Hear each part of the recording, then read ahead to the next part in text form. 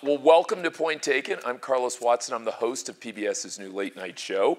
I hope many of you got to see our first season. In fact, we just wrapped it on Tuesday. It's PBS's first new late night show in almost a dozen years, Tuesday nights at 11. It's produced by WGBH, which is the pioneering PBS station in Boston, which brings you many of the good things that you enjoy. One of the very first things that we do at Point Taken with each show is, instead of just having a wonderful debate between thoughtful guests, we actually ask the audience to participate. And so we're going to do that again today, and we are going to introduce you to our topic and then ask you, how many of you have a cell phone or some kind of mobile device on you? I'm going to include a laptop. Laptop is fair game. Okay, so everyone who has that is enfranchised and is going to have a chance to participate. So our question today: can college sex be managed by a checklist that is affirmative consent, where yes means yes, the agreement to begin or continue an encounter is mutual and clear at each step? So do you think that college sex can be managed this way, in which up front, clearly, people consent and consent in an affirmative way? I want you to go to sift.ly, so SIFT.ly, and cast your vote now. And then after the debate, we're going to tally your votes now, and then after the debate, we're going to give you a second chance to vote. So there's a little bit of Florida in here, re-voting, for those of you who remember 2000. Oh, so the numbers are moving already. Okay, I like that. A little movement, good, okay. Give you about 30 more seconds to do that. Now, while you guys are doing that, I am going to invite up my colleague and good friend, John Berdard, who's the Vice President of National Programming at WGBH, and who, along with our colleague, Denise Dianne, is the creator of this absolutely wonderful program. So, John, let me hand it over to you. Thank you, Carlos. Yeah? Thank you, and welcome to the panel. Welcome to all of you. Good evening. At GBH, we produce about 40% of all the primetime programs on PBS. Those are shows like Frontline, Nova, American Experience, Masterpiece, and more. We created Point Taken because we felt there was a void in the TV landscape for reasoned, respectful, informed debate about really important issues. And we wanted to create a format that would reach a broad audience, but at the same time, give that audience an opportunity to talk to us and to each other, actually during the program. We also wanted to draw younger and more diverse viewers to public television. And in the first season, we really focused on booking our panels with fresh faces. These are voices that you wouldn't normally hear on television. We like to say our panelists are the smartest people you've never heard of, although obviously you've heard of these people. There's also a really rich social media component to Point Taken that allows an audience to engage and participate in the dialogue, and that's something that hopefully you're going to be able to do this evening. Our first season, as Carlos just mentioned, we just wrapped it last Tuesday. We actually had more success than we expected. Our audience skewed far younger than the typical PBS audience. It was far more diverse than the typical PBS audience. And a significant percentage of that audience, over 25% at times, were new to PBS.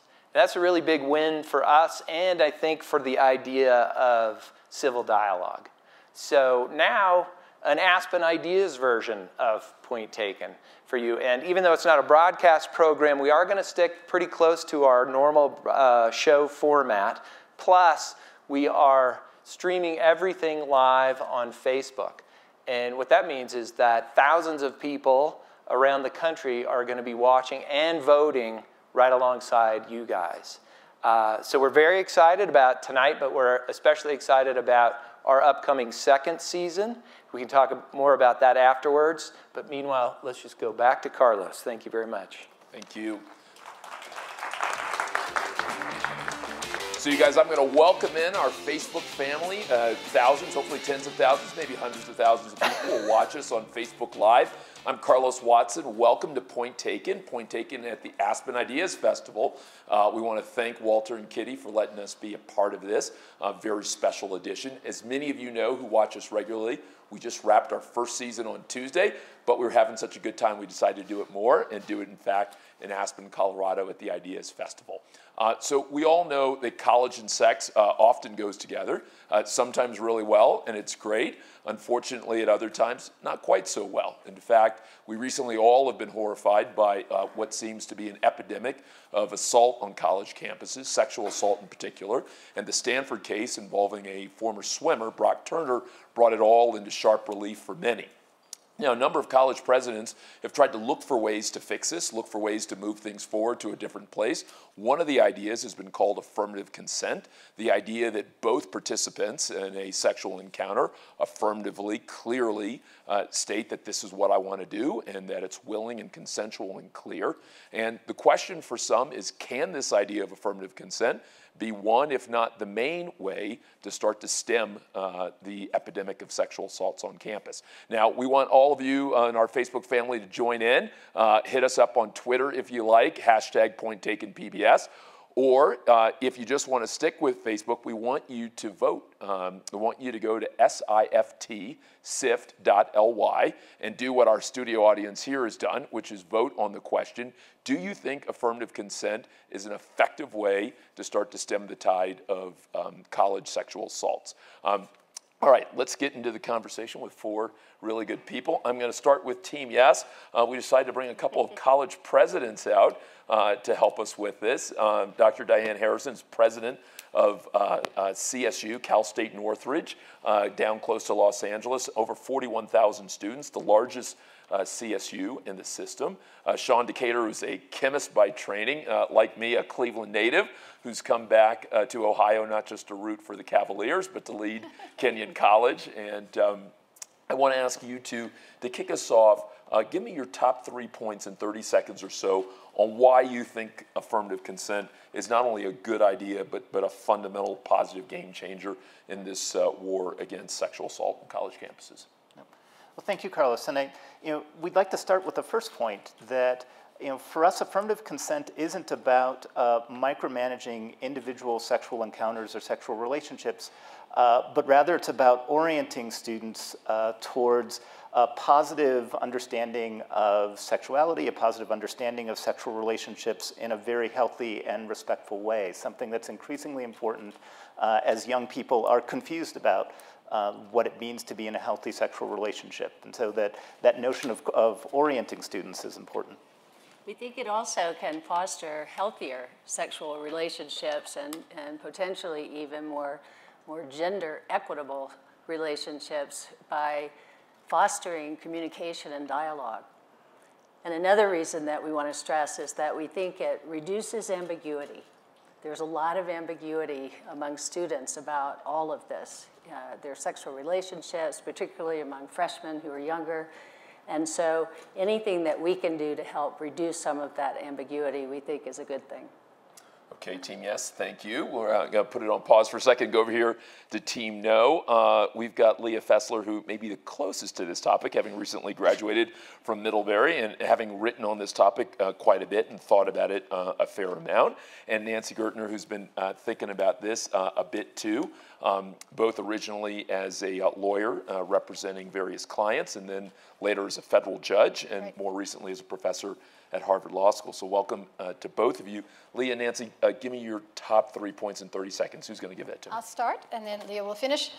Clearly, this is, it's great to reorient the cultural conversation, the conversation in the world at large that requires voluntary acts, requires that sex be a voluntary act. But once it is embodied in a legal rule, that's where the problem goes. And so many of these standards talk about voluntary acts conveyed by word, right? But who says yes in the midst of a sexual encounter? How do you enforce that? So other versions of affirmative consent say word and deed. Well, deed is already getting into all the ambiguities of sexual encounters.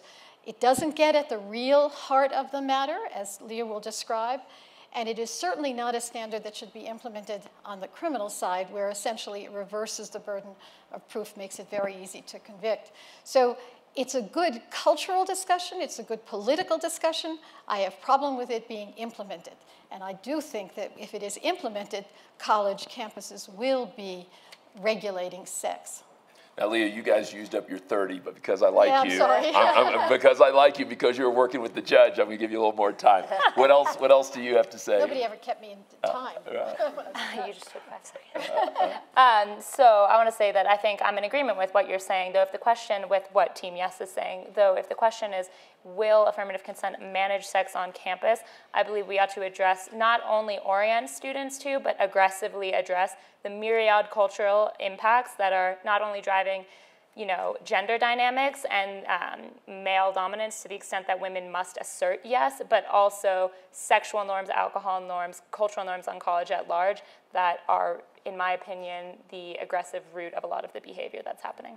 So Dianne, Sean, let me come to you, having heard this. If a cynic turned to you and said, affirmative consent sounds like a good idea, but the truth of the matter is, young kids hopped up on alcohol, lots of hormones, 18, 19 years old, that's the last thing that's going to happen, and so this isn't a real solution. This is a Band-Aid. What do you say when you inevitably hear that kind of critique?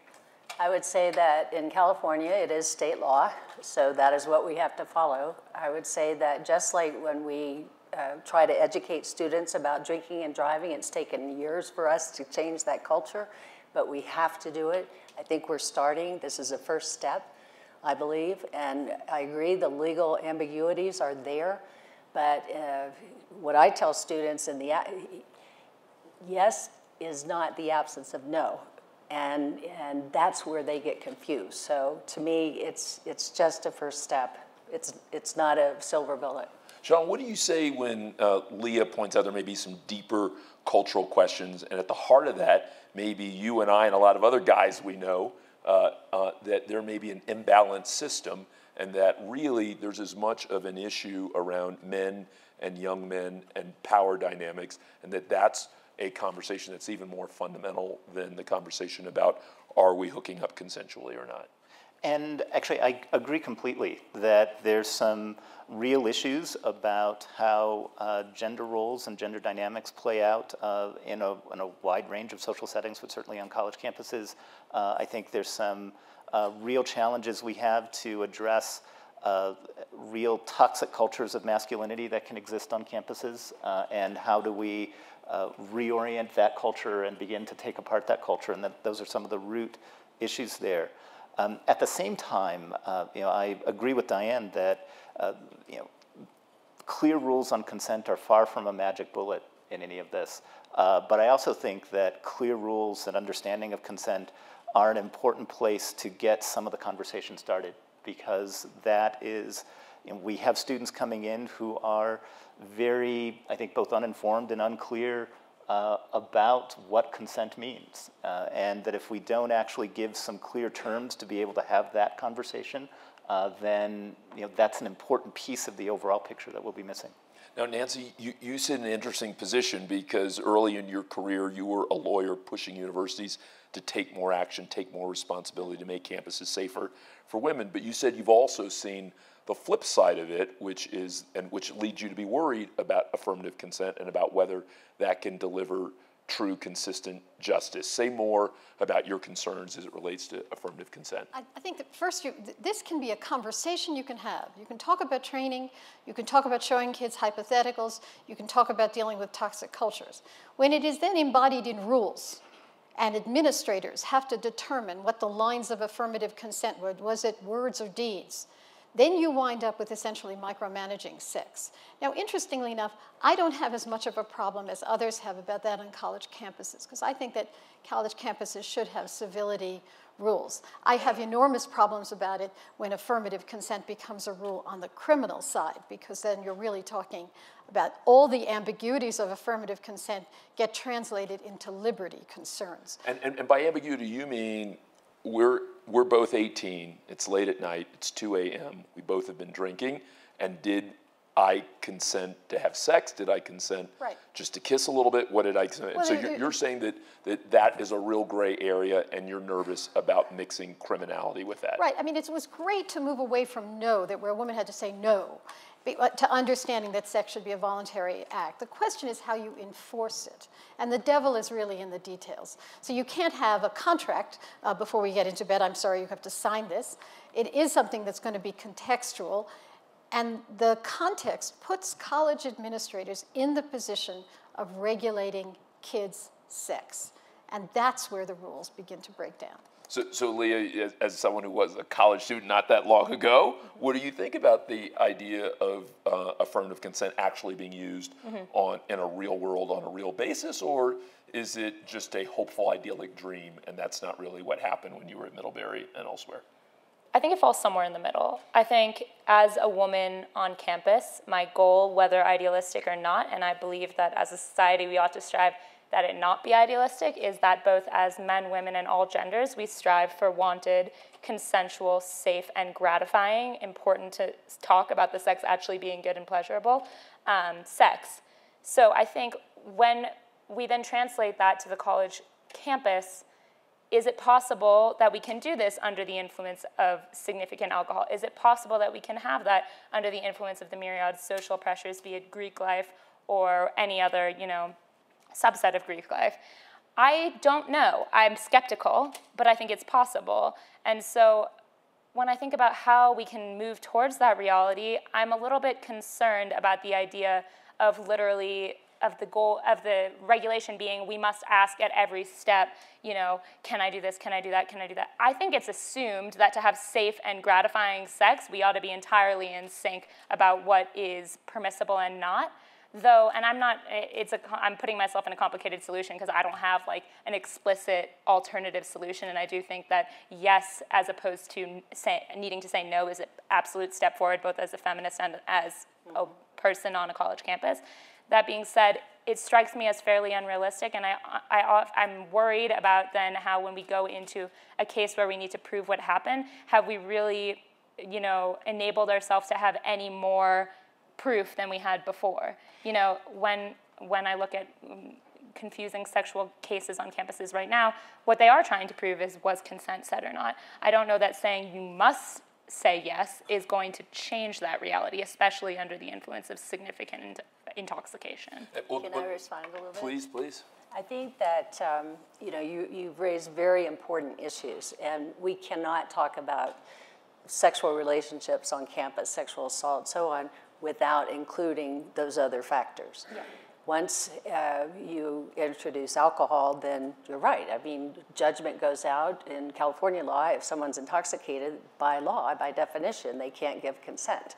So that complicates all of this. For us, as college presidents, we have to do it all. We have to do alcohol education. We have to do relationship education, anti-discrimination, sexual assault education. So it's hard to pull one piece out and say, this will be the solution. Absolutely. Without all those other things, we don't have a solution. Sean, do you think, to that point, do you think that the bigger piece of the conversation, maybe more important than affirmative consent, or at least alongside it, is what you guys are not doing with regard to alcohol? In other words, should we be having as heated a conversation about alcohol and whether it's allowed on campus and whether in many cases fraternities can serve it? Like, is that where the bulk of this conversation should come if we really want to dramatically decrease the amount of sexual assault on campus, if not eliminate it? I think alcohol is part of the issue, but I certainly don't want us to put alcohol at the center of the one of the root causes, because and this comes back to Leah's point that there's some deeper root causes here about power dynamics, about the way men and women see each other, that are really the core issues. And so if we could eliminate alcohol on campus, would that eliminate issues around sexual assault, sexual misconduct on campus? I think the answer to that is no. That said, I think that education around alcohol, education about healthy, what it means to have a broader sense of healthy lifestyle in all components. And that means being able to enjoy oneself in a healthy way, to be able to engage in a healthy sexual relationship. That's really an essential piece of it. So it's part of the issue, but I certainly don't want to put that as the centerpiece of any focus. Let's sort of focus this. On the one hand, talking about cultural change, that's terribly important, and it's actually something on which we all agree. But you also have to enforce disciplinary rules. So people are being kicked out of school for the enforcement of a standard whose boundaries are really quite ambiguous.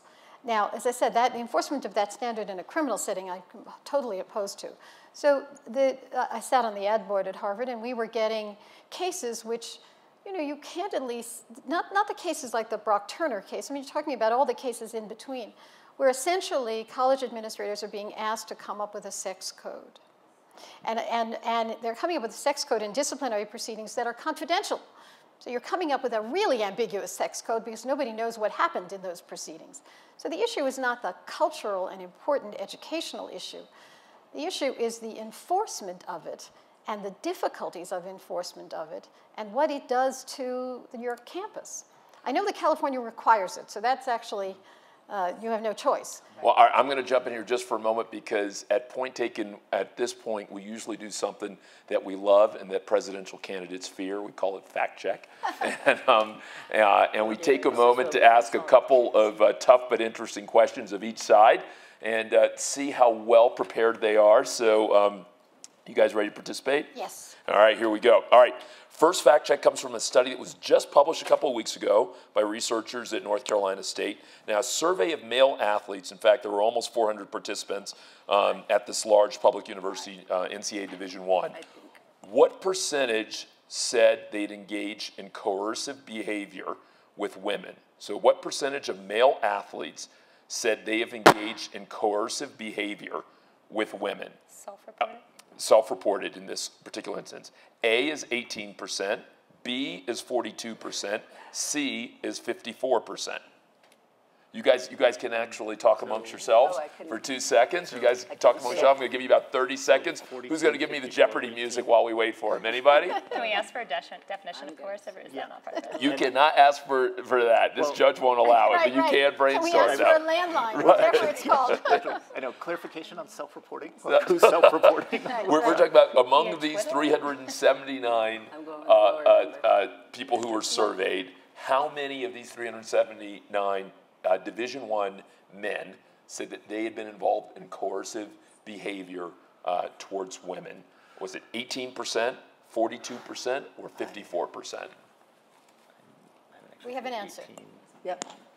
And by the way, Facebook family, you guys can vote too, sift.ly. You go ahead and cast your vote too. We're definitely in favor of franchisement, or the franchise here at Point Taken. All right, here we go. Beep, beep, beep. Leah, Nancy, what's 18. you guys say 18. Coming out of the box with 18. All right, where are you guys? We said 18. 18. 18. Great minds think alike and wrong. Okay. We're all optimists. right. A lot of IQ went the wrong way here. Okay. The answer, in fact, believe it or not, and this was self-reported, 54%. Wow. Wow. Interesting study. Also, by the way, found that male athletes, whether they were intercollegiate or recreational college players, more likely to believe what they called rape myths. For example, if the woman is drunk or doesn't fight back, it's not really rape.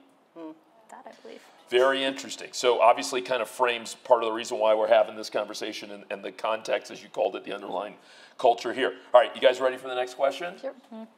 I hope so. We can't do worse. So by the way, don't forget, folks, go to sift.ly and vote. We already had some good folks do it on this first one. We see some of the results there. And you can also go to WGBH as well. And the code is WGBH. So we were having fun getting this right. Okay. All right, the second question. Here's the second question. In one poll by the Kaiser Family Foundation, 57% of the public saw college sexual assault as a big problem, so more than half. In a more recent poll by Kaiser in the Washington Post, what percentage of students said the same thing? A, about 50%, B, more than 75%, C, less than 20%. The question again, what percentage of students saw college sexual assault as a big problem in the Kaiser study? I guess someone else is supposed to do that. Okay. You guys can go to sift.ly and vote. Also visit us, use the code WGBH, which of course stands for our sponsoring PBS station, WGBH in Boston. Okay, a lot more conversation on this one, okay? With confidence, I'm going to go to our college presidents. Sean, Dianne, what say you? We're saying more than 75% because they are victims of the press. It doesn't imply incidents, but rather they're seeing it as a big problem because they're reading about it. Oh, very interesting. College president indeed. Okay. Nancy and Leah, what say you? I'm conflicted between 50 and 20. Gotta land. Let's just go for the 20. Go for the 20. Well, in fact, she is right. Wow. She is right. Less than 20%. Do we win anything? You do. You get to spend more time with me. All right. Well, we have to win something good. Okay. Only 12% of student respondents viewed it as a big problem at their school. Wow. At their school. Not what I would have expected. No. Interesting there. Okay. This last one's a little bit of an unfair question because I know at least one person's going to know the answer to this. But in 1970, this school made the cover of Life magazine. Anyone here remember Life magazine? Few people? Few? Life magazine for being the first in America to institute co-ed dorms. Which school was it? Was it A, Oberlin, B, UCLA, C, Brown? Was it A, Oberlin, B, UCLA, C, Brown? Which college was on the cover of Life magazine as the first to institute co-ed dorms? Berkeley's up there? You know, we're gonna use the broad University of California umbrella. Nice catch, though. Nice catch. We're gonna use the broad. Yeah, there you go. There you go. Go Bears! #1 pick in the NFL draft this year. Oberlin. You guys say Oberlin? Oberlin. Are you sure? Yes. Okay. What say you? This one I really have to get Oberlin.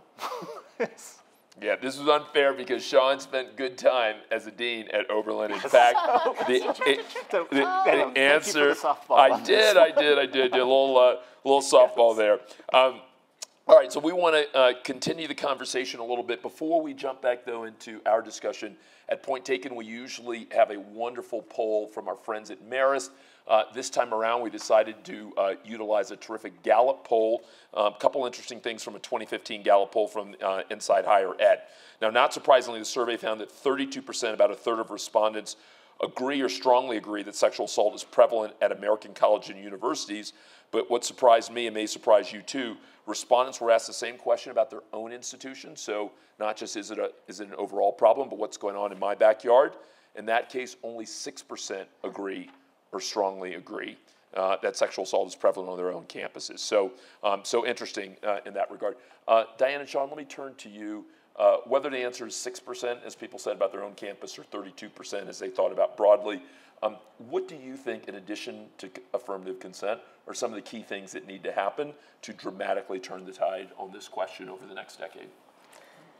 Maybe if I can begin, and I want to sort of circle back to something that Nancy just said a little while ago. You know, there are real challenges on the adjudication of these cases on college campuses, and you know, I think campuses face the dual mandate to make sure that we treat both sides fairly in any process, but then campuses also have the responsibility to be places of support and education for the students at the same time, and those are two very difficult things to balance. Sean, I'm sorry, I know what you mean by that, but they may not, because they may not have been in the middle of these cases. Be even more plain. What do you mean that it's hard to separate it, that it's ambiguous? Be even clearer for the audience here about what you actually tend to face at Kenyon, at Oberlin, at other schools. Well, I think that we we wear simultaneously the hat of wanting to educate our students, and a real mandate to educate our students in terms of both healthy behavior and civil behavior, and what makes a good, not only campus culture, but what's good behavior to go on after graduation. At the same time, as Nancy mentioned, we have the responsibility when something does happen on campus to adjudicate and to go in to find someone either responsible or not responsible in violation of the campus rules. I think that the most of our emphasis, and this is where the notion of affirmative consent has to fit into a larger context, really has to be on that education piece, because really once we get to a point where there's an incident that's happened or a report that's happened and we get to the adjudication point, there really has already been a failure. And it's incredibly difficult and ambiguous to get at that particular incident. What's really most important is for us to have a holistic view of how we address the root causes that we've been talking about, how we make sure that those male students that you were talking about in the survey who respond that if someone is unresponsive, then that's okay, that they understand the definition that no, consent actually has to be clear, knowing, and freely given. That those are all, that education point up front is the piece that I think is absolutely essential. Leah and Nancy, sound like you guys are about to jump in on this. I think that we're in agreement, actually. I don't know if this makes for such a good debate. You know what we say? Okay. We say point taken. I mean, she took his point. That's good. Yeah. So I view the responsibility, at least when I agreed to go to a private college, I viewed their responsibility to prevent instances of assault or other sort of damage to occur, to respond adequately, and to resolve it promptly and adequately. And I think that we're on the same page that we wouldn't need to talk about responding and resolving if there wasn't, if our culture was perfect and there wasn't any sort of underlying factors that enabled the situations to surface in the first place. So I think that and it goes vice versa, that if we want to completely disable ourselves from even needing to respond, we need to have the preventative measures, and I view education as foundational to those preventative measures. Talk for a minute about hookup culture and the extent to which you think that plays a role in these instances, and maybe even makes it hard or harder in some cases to adjudicate this consistently, fairly, properly. So when I speak about the influence of hookup culture on rape culture, potential influence, I find it extremely important to clarify that this does not apply to all instances of rape, especially in context of Brock Turner's assault, which is, in my opinion, a crystal clear violation of every sort of social norm. Has nothing to do with the influence of hookup culture on him. It has everything to do with sociopathic behavior that is completely non-permissible, and that's much just my personal opinion. But when it comes to, at large, I spent 4 years on a campus where people were freely having casual sex on a very frequent basis, and I have both personally experienced and interviewed hundreds of women who have experienced the confusion that comes along with blurred lines. When we are engaging sexually in a culture that by nature is supposed to be emotionless and meaningless and non-communicative, it's supposed to be, that sex, and this is not to say that all students engage in this, many students don't, and I don't think it's hard to talk about this without generalizing, but when we are engaging in a type of sex that is supposed to be non-communicative and solely physical and gratifying for the sake of the physical activity and not for the emotional connection, we set ourselves up for these very confusing situations in which afterwards many women are left questioning, was this really just really bad sex? Did he trespass upon my boundaries? Often it's just the day after regret. How does that day after regret then translate for some people? It's a very difficult conversation to have because it's crucially important to not blame victims and not mitigate the damage done by assault. But I think that when students are just freely engaging in these casual sexual norms without thinking critically. It's not to say all don't, but many students not thinking critically about the behavior and the potential emotional impact that that might have on them after the next day, seeing that student in the dining hall. You know, it's just difficult. We set ourselves up to be in very confusing and potentially damaging situations. Nancy, what did you think when you saw the Brock Turner case? Well, that's, in one sense, is not remotely complicated. I cannot think of a single circumstance under which there was anything remotely like consent or anything like a voluntary act to, you know, sex with an unconscious woman behind a dumpster. You know what I mean? That's sort of so far out of this discussion that we're having. But the legal rules mattered in the sense that this conversation became a conversation about what the rules should be on campus and what the procedure should be. And there's no question that we and college campuses have had a hard time figuring out what the balance is that you were talking about. You know, I came from a university, Harvard law professors objected to Harvard University's procedures, which were essentially, you come in and complain and the odds are whatever you said we'll accept.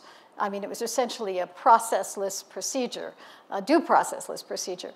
And then when you add to that broad definitions of affirmative consent, you do not have a fair procedure. So we have to separate out, as I think this conversation is doing, the fits and starts and difficulties of dealing with coming up with the appropriate rules and the appropriate procedures and the wider discussion. Turner is not part of that wider discussion because there is nothing about that case that is nuanced or ambiguous in my judgment at all. Talk to me about the judge. What did you think about what the judge, you're a former judge yourself. Talk to me about the judge. This was not in the script. It's not in the script? Yep. Okay, well, I think it's interesting. I mean, I sentenced many people over the course of my career. I actually thought that this was an extraordinarily lenient sentence. I was actually very surprised. I do think, though, we have to separate out what he did, the mistake that the judge may have made in this case, which I think is clear, versus the recall petition, which I think is outrageous. And the reason why I think the recall petition is outrageous is that judges are only criticized when they are lenient. They are never criticized when they are off-the-wall harsh. And if you really want to enforce meaningful judicial temperament, you have to be dealing with both sides of this. So it seems to me we criticize this judge, and we can criticize him mightily, but the question of whether he should be recalled is another question. The whole patchwork quilt of our criminal law has to be examined. Yes. Owen Lebree in St. Paul School, this is the kid who was part of the culture at St. Paul and had sex with a young woman, he gets 2 years because that sexual encounter was initiated by a computer. And they had a statute that said, you know, computer sex is a 2-year mandatory minimum. And the structure of the Brock Turner case was so totally different. So that's why this conversation, when you map it onto the criminal law, has to stop and be very cautious about what the rules are and liberty and those issues. Can I just add there, because, you know, with all of our requirements, and I brought this, I don't know if you can see it, this is our 30-page required, it includes federal, state, and campus policies related to victim rights. Very legalistic, but we have to do this. So we're, on the one hand, being forced to adjudicate these kinds of cases and situations. When we do it at our best, when we have a case that is clear-cut, and we refer it to the district attorney, and they say, no, that's not a slam dunk, we're not going to file charges. We have that over and over. So I agree with you that the criminal justice system is broken with regard to sexual assault and other related actions. Well, it's broken in both respects. So there are the DAs who turn you down if the case is even remotely ambiguous, and many are not. And then there is the history of racism in the criminal justice system, particularly with respect to rape cases. So that's why it's really important to separate out criminal campus procedures and the cultural discussion, which we have to have. Sean, what experience do you have as you think about class and race issues and how those have played into discussions and adjudications of sexual assault, either at Mount Holyoke, where you were for a decade, or at Oberlin, or now at Kenyon? You know, and without dwelling on any specifics, I think that it's clear that there are a wide range of inequities in our society and on our college campuses, and some of those are on gender, some of those are on sexuality and gender identity, but there are also inequities on issues of race, issues of class.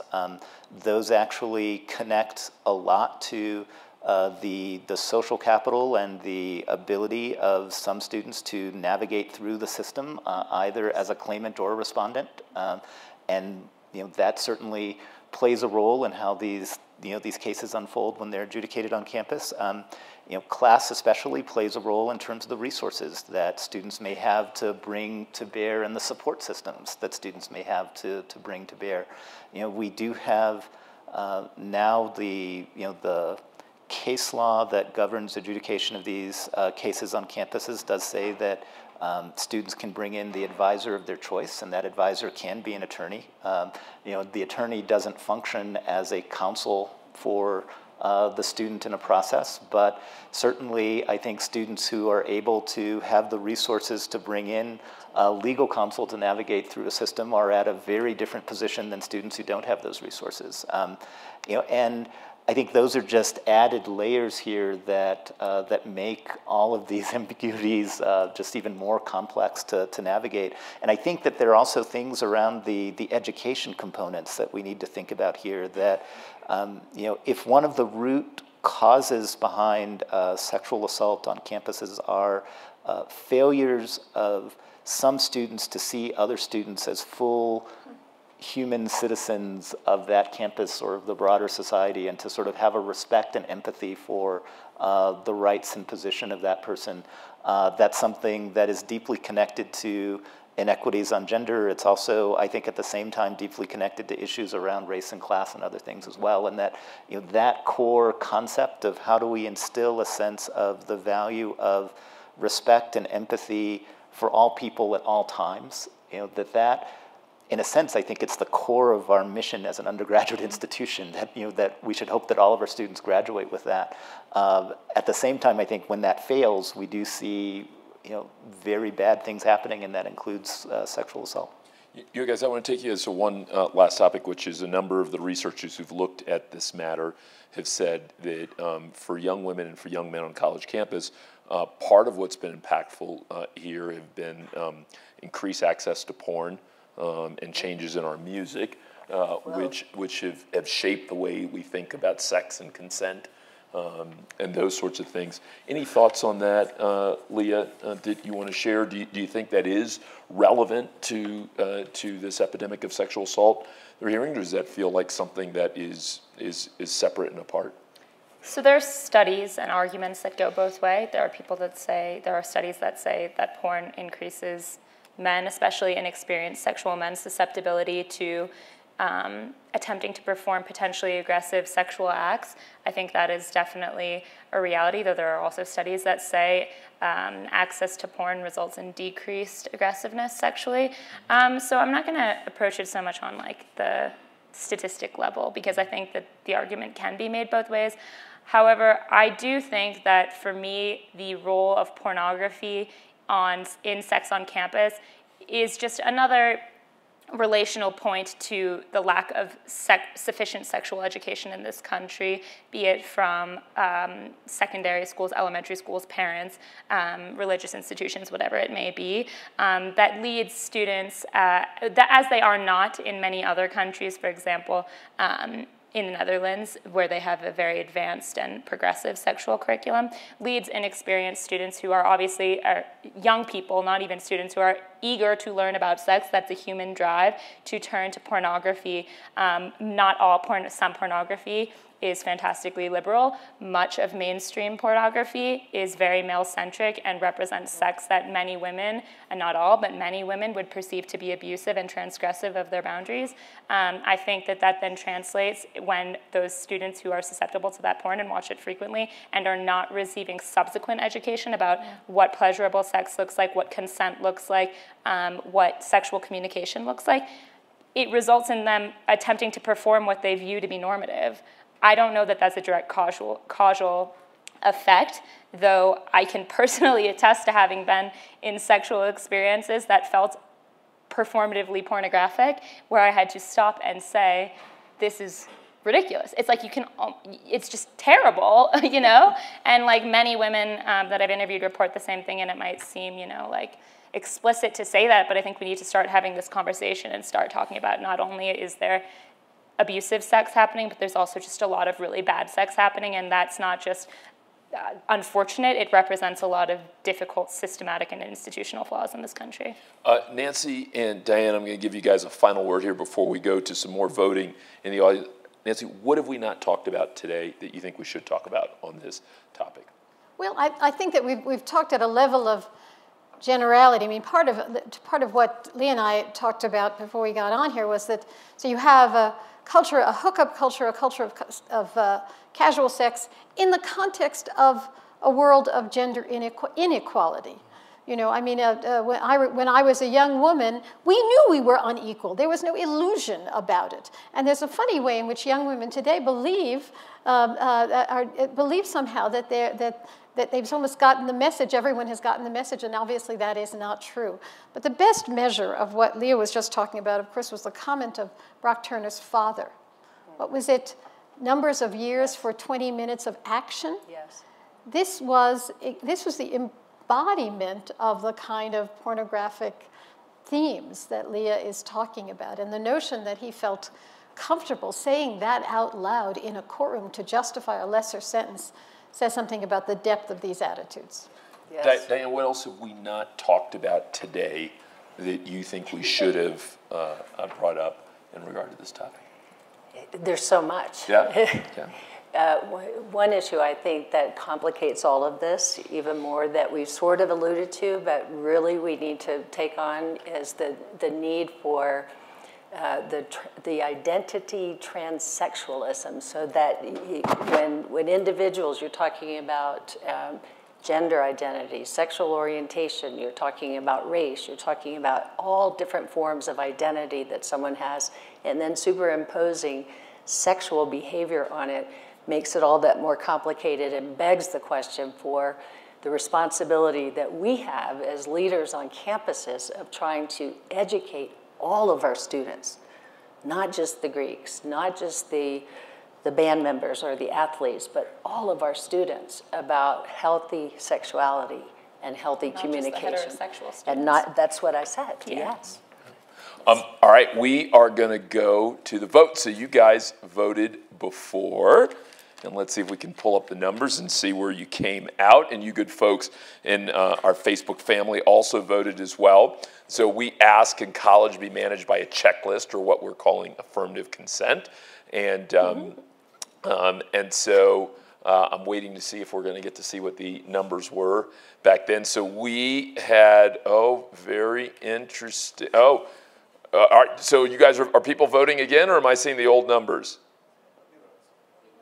These are new votes. I love this. New votes, fresh votes, we believe. No. Let's go Chicago. Vote early, vote often. All right. So cast your votes right now. Can college be managed by a checklist? Now, remember, Facebook family, you guys can go to sift.ly, sift.ly. The code is WGBH, which, of course, stands for our sponsoring PBS station, WGBH. So sift.ly. Please go and vote, code WGBH. So prior to the conversation here, the vote was, we had 24% who voted yes originally, 47% no, and 29% not sure. Now, after a spirited conversation, so we're going to still give you a little more time to vote. How you like that? We're leaving the polls open. We saw what happened with Brexit, and we're worried. So we're leaving more time to vote for all the good people. But at point taken, one of the things that we love to do, we believe that debate should and could be healthy, vigorous, pointed, but that it also can be civil. And so we like to see what we learned from the other side. So why don't I start over here and ask the chemist and the social worker what they learned today from the other side. What was the most interesting point you heard from Leah and Nancy? And then I'm going to ask Leah and Nancy what they learned. I'm going to jump in. I really appreciated your commenting about the need for improvement in the criminal justice system related to these topics, because we are living that every day. And to have a law professor and former judge agree with that makes me feel better. Well, and I think as well, the, Leah, your point on the importance of positive sexual education, for all students, and actually reaching back further before college is just an integral part of what's needed for young people across the board, I think is a point well taken. Leah, what, if anything, was the most compelling, most interesting point that you heard from Dianne and Sean? I think I'm not so sure that this is a point so much as just an expression of appreciation as a former student, that you are fully aware of the complexities of the cultural dynamics on your campus, yet you are actively taking steps in the right direction under the awareness that these steps might not perfectly encompass the resolution of this issue, but that they are more positive than what existed before, and that you are actively working in that direction as a former student implicated by the sexual culture. I say thank you to that. And Nancy, I know you had some strong thoughts here, but what points did they make that you thought were most compelling, most interesting? I thought that what was really interesting is that this conversation, maybe it's just because I'm a lawyer, invariably slides into discussions about rules and procedures. And your conversation makes it clear that that really is not where this is at all. And that it is not about, rules are bound to be under-inclusive, procedures are bound to be unfair in some situations, and what we really ought to be talking about is the culture. And I thought that that was enormously helpful. Facebook family, we're going to now give you the votes and give all the good folks here the votes. So the first vote, just to refresh you again, before the conversation, 24%, about a quarter of you, said yes, college sex can be managed by a checklist. Almost half of you, 47%, said niet, don't believe it. And about 29% of you were not sure, we're on the fence. But here comes the second vote. The yeses stayed roughly the same, 21%, so 24 down to 21. But the noes surged. 65% now are siding up with the judge and the writer, and 15% are not sure. So a very interesting change there across the board. We are going to continue this point-taking conversation with our wonderful audience here. I think we're going to take a few minutes now to ask some of you what you thought, and I wonder if we have a magic microphone right there. In fact, we have two of them because it's twice as nice. That's great. And so I would love to hear from a couple of you about either questions or concerns that you had as you heard this discussion and debate unfold. I think we had a poll. The poll said that something like 80% of undergraduates didn't think that this sexual assault was a real grave problem on their campuses. So I'm not asking this in a flippant way. So if these are the people who are involved, why do they, and this is such a great problem, why do they think otherwise? I mean, why don't they appreciate the gravity of the situation? Dan, Sean, you guys want to take a first swing at that? I mean, you're at the heart of it. We're talking about your students. I think if it hasn't happened to an individual or someone they know, they can blow it off, that it's not a big problem. If it hasn't been in the press in a big way on a campus and really on their radar, they might think it's not a big problem. Leah, do you have a guess as to why that is? I mean, to me, this resonates.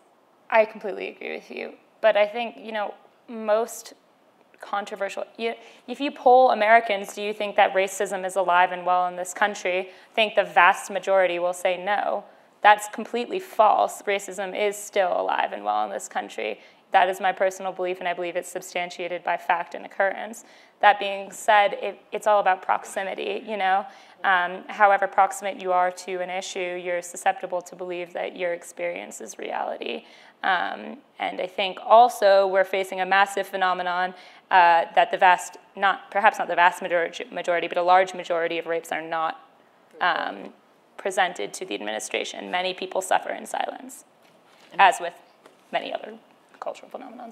And just as one thing, building on that last point, I think we have a broader cultural challenge, beyond college campuses still, to recognize sexual assault and rape as an issue. That we still exist in the framework or the context of a larger culture that makes the assumption that maybe it's the victim's fault, right? Or that there isn't something that's larger about something that's systematic or problematic that exists. And so, in some ways that doesn't surprise me, in that I think if you polled more broadly, not just restricted to college campuses, but what are the issues around rape, and is rape a serious issue in this country, you might see a similar Let me make response. a lawyer point for a moment. I mean, part of it is also definitional. I can see that people who are responding to that says, well, no, gee, I never participate in rape. I'm not a rapist. And of course, their definition of what is voluntary sex may be very different. So these polls we need to understand what the respondents are thinking about with that term, how that term is resonating. What's really interesting to complement that is the percentage of almost 50% of men involved in athletic. When asked, have you like trespassed on people's boundaries or something? Coercive. 50% said yes, yet I bet when presented with, did you rape somebody? They'd say no. Like maybe 5 would say yes. Right. So I mean, it's really a part of the complication is the complication of the definitions here. Question there? So my worry is that college presidents still they're mandated by law to protect women against rape, or everyone against rape. So what is the best way of going about that? Since it is a problem that's nebulous and people are drunk and so on, it seems like the best thing to do is just get a verbal consent. Nancy, so if we asked you to succeed Drew Faust at Harvard, what would you do? Well, the problem with, you asked a lot of things in that one question.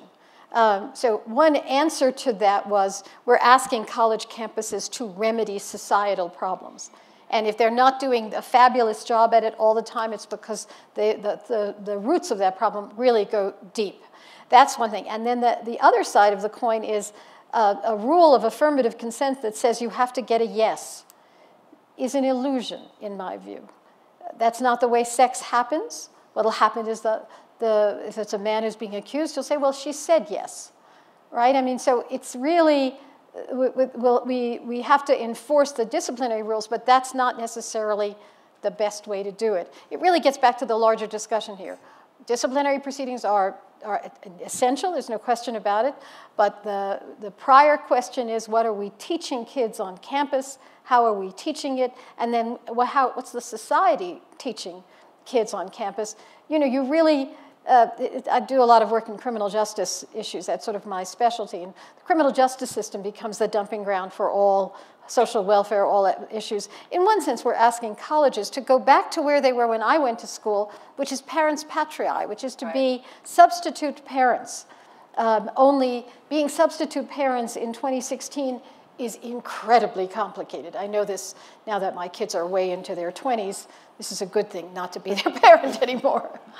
Let me ask a maybe follow-up question to that, and we touched on it earlier, but given that we know alcohol is at least part of the problem, even if we all agree that there are multiple parts of it, and that's one of these, why are college campuses not much more strict about alcohol consumption? Well, there's different views about how do you educate and prepare students to not binge drink. There are those that think if we teach responsible drinking, that actually leads to less binge drinking. There are those who think, no, take it away, don't have anything around there, don't even talk about it, prohibit it, go back to prohibition practically. I personally believe on a college campus that isn't the best way to do it. And so it's there are a lot of philosophical disagreements in this country about what we do with alcohol, and especially on college campuses. There are many college campuses that serve alcohol to those 21 and over on their campus. Other campuses, it's totally dry, wouldn't even think about it. But what we know is when when students are not able to get to any alcohol, they go off campus and find the alcohol. So it depends on where you want to deal with the problem. But it is a discussion that goes to what are the root causes here. Is it the fraternity system? Is it the culture of sports teams? Is it alcohol? You know, what are the sort of institutional things that make this more likely, which is where we need to be looking? And I think actually, you know, on alcohol, actually, I don't think it's a root cause, right? Because I think the root cause are these deeper cultural fundamental pieces. At the same time, I know at least on a climate study that we did on our campus, it was about 2/3 of students, both claimants and respondents, on you know, who are self-reporting, experiencing, or being involved in a case of sexual misconduct, said alcohol was involved. You know, so I think we don't necessarily need to treat alcohol as a root cause, and as the sense that if we solve the alcohol problem, we solve the larger issue. But at the same time, it's clearly tightly correlated. You know, and absolutely. That if we can get at, you know, if our larger goal is prevention, we actually have to think about what are the things we can do that attack this from the strongly correlated pieces, and I think alcohol is one of them. To come back, I agree strongly with what Dianne was saying. I think colleges are in this difficult position of, you know, the law is the law on drinking age. You know, so the drinking age is 21. You know, I firmly state that as an institution, we follow the law in terms of the enforcing the drinking age on campus. That said, I think we miss out on a valuable opportunity to teach responsible alcohol consumption because, you know, we're not allowed to say or to model or to give a context for what it means to responsibly drink alcohol. And if we think that just because we say that you're not allowed to drink on campus, that means that students are not drinking, we're just kidding ourselves. You know, and the further you try to push it, the more underground it goes and the more dangerous it becomes. And so that's a real challenge for institutions. Final question here. As researchers have tried to wrap their minds around the different statistics that inform this conversation, the true rate of rape and sexual assault, the rate of underreporting, the rate of false accusations, all of these things, there have been studies done on campus, there have been studies done off campus. I wonder how much, as you guys try to understand this problem, you think it's possible to extrapolate from one to the other? In other words, is the phenomenon on campus so different from off campus that you can't look to studies done off campus to understand it? And also, can you look at studies done on one campus and, you know, compare it to a different institution? So is Duke, Middlebury, and Notre Dame, say, similar enough that it tells us something? So I guess overall, how much can we extrapolate from studies done in one context or place to other places? I'd love to answer that. I just had this long dialogue with one of our sociology faculty who was in charge of our campus climate survey where we were looking at incidents. He did a meta-analysis of all of the universities that have done prevalence studies. So we hear the 1 in 5 students on US campuses have been raped or sexually assaulted. That statistic is being shot through and through by other studies that keep coming out. The faculty member said to me, here's what I've determined from his meta-analysis. The smaller the response rate on a survey on a campus, doesn't matter which campus, Kentucky, Stanford, Vanderbilt, Texas, doesn't matter, the larger the incidents they're going to report. For campuses that had 100% response rate, they're going to have a lower incidence. We had a very high response rate, and we had a lower incidence, and it's really interesting. So it's all about definition. Why is that? It's about definition. It's about how people define and use the terms. It's also about when you don't have a large response rate, the tendency is for those who have been victims to respond. They're going to respond more so than those who have not been victims. But if you get 100% of your sample, your population, then you're going to get a truer reading of what the incidence is. But it's another example where the statistics are less important. I mean, how you define it. Even if it's 1 in 25, right? I mean, we should do something about it. So we focus on the statistics as a way of justifying action or inaction, and it shouldn't be. We have actually one last bonus question. Oh. My name's Dan Porterfield. I'm the president of Franklin and Marshall College, liberal arts college. It's very much like Oberlin.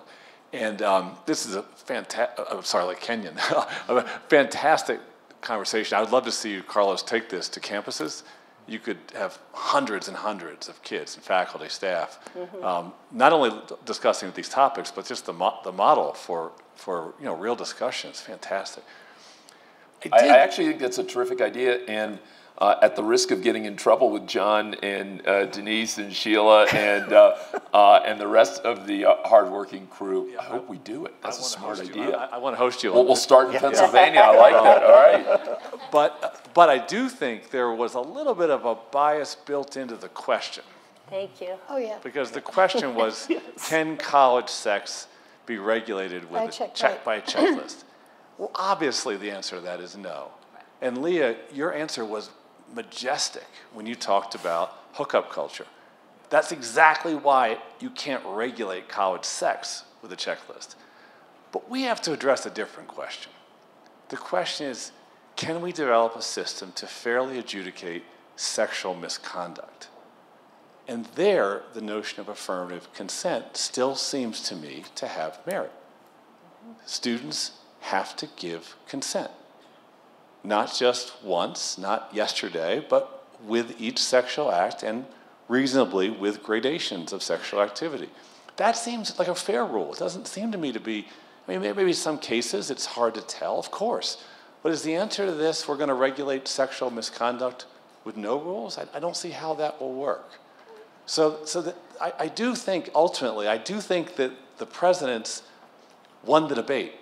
Because they have to, because we have to run a system that adjudicates sexual misconduct. We're not trying to regulate sex. We're trying to teach students, but also hold them accountable for sexual misconduct. Dianne and Sean, I assume you disagree with him. Well said. Yes. Thank you. Yes, thank you. Nancy, what say you to that?